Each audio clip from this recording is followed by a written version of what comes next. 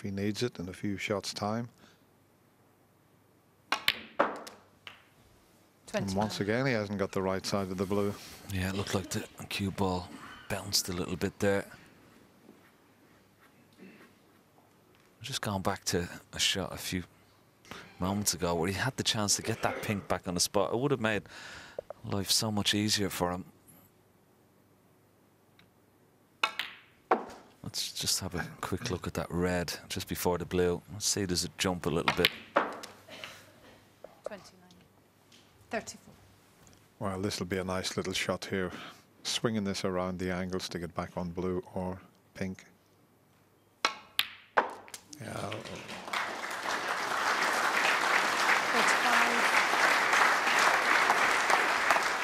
Yeah, have a look at the red here. There you see it. Jumped a couple of times before it reached the pocket. Now, the red to the right of the black would be his preferred choice. Somebody just... when you got a cough, you got a cough, but it was just as he was about to deliver the cue there.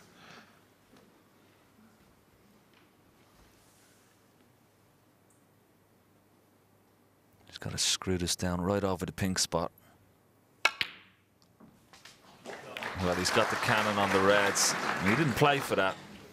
Tried to miss those reds and get on the red. That was open.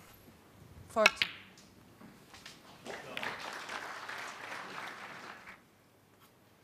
Still got a healthy lead.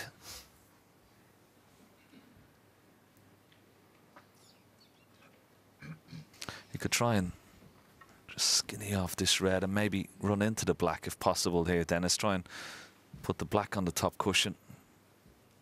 He knows Alan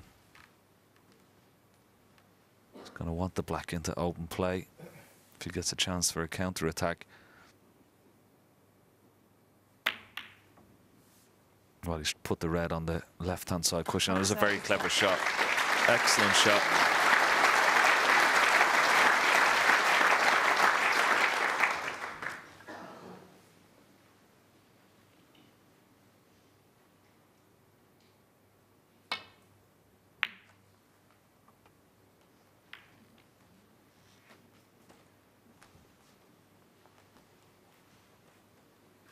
Alan amazingly taking that red off the side cushion, but he's left Mark Selby a pot here. One good pot should win him the frame.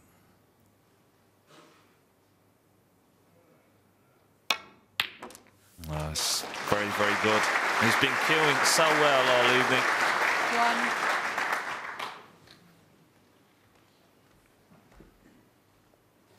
Let's have a look at this again. Right in the heart of the pocket.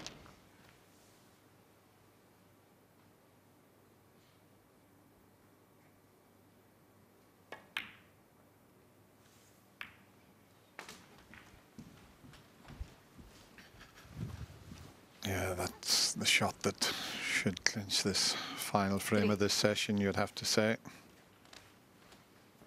42 the difference.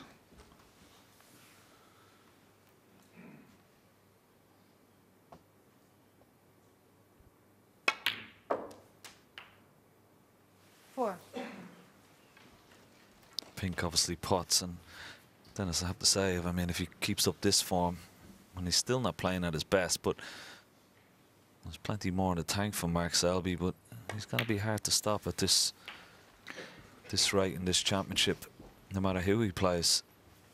Well, he's going to take this session. He's going to win 8 10 out of the 9 frames because they had the extra frame to play in the second session.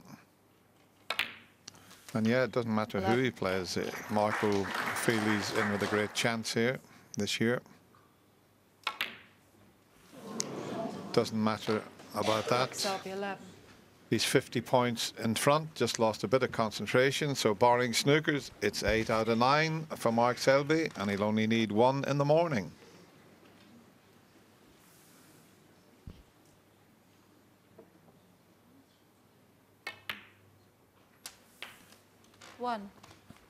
The red's in a good position for the first of the snookers that Alan needs. So Mark, I just thought there, got down and And he thought the frame was over and missed a sitter.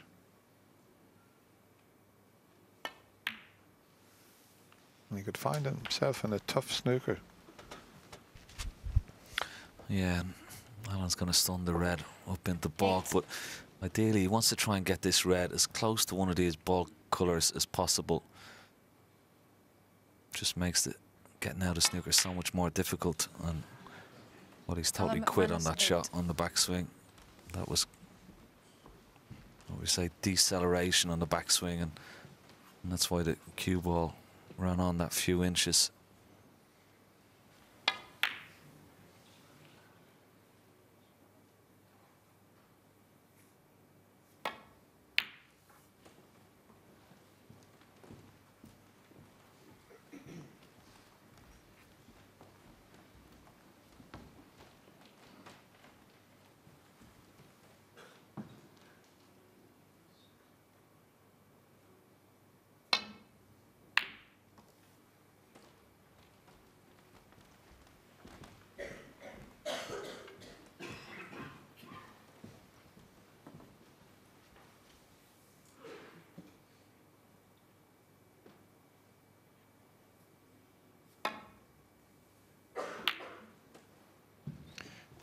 That's a good shot he's played there.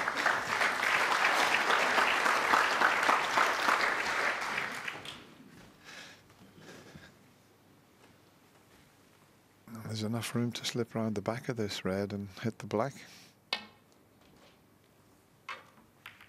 But not angles. He's not going to make that mistake. And he's got the snooker back, and Mark Selby's well, I think he thought he'd have been in his dressing room now, and he just got down and I don't know if it got a kick or not. But he just thought, well, it's over.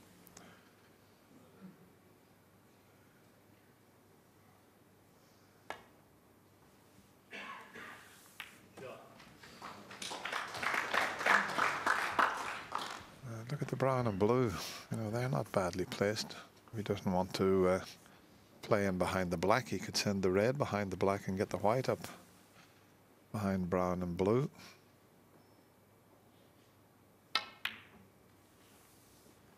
Not a bad effort, this. But quite easy to escape from. In fact, he can just bend it slightly anyway. Now you've seen it perfectly. Bend it like Selby. Hasn't quite got the same ring to it.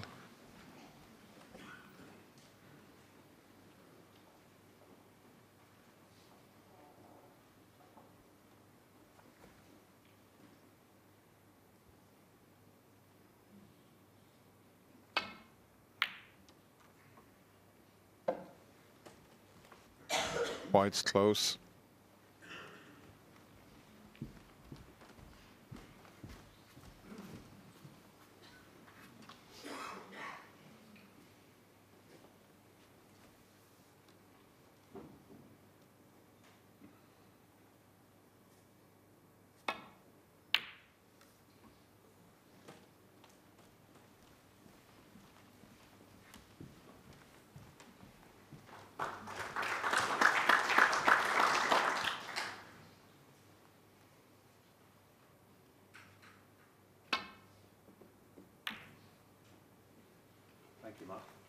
Yes, he shakes the hand. He knew he pushed the red over the pocket. It hasn't been a great session for Alan McManus, but the jester from Leicester, Mark Selby, has won 8 out of the 9 frames, and he's only going to need 1 frame to get through to the semi-final, and that'll be tomorrow morning at 10 o'clock.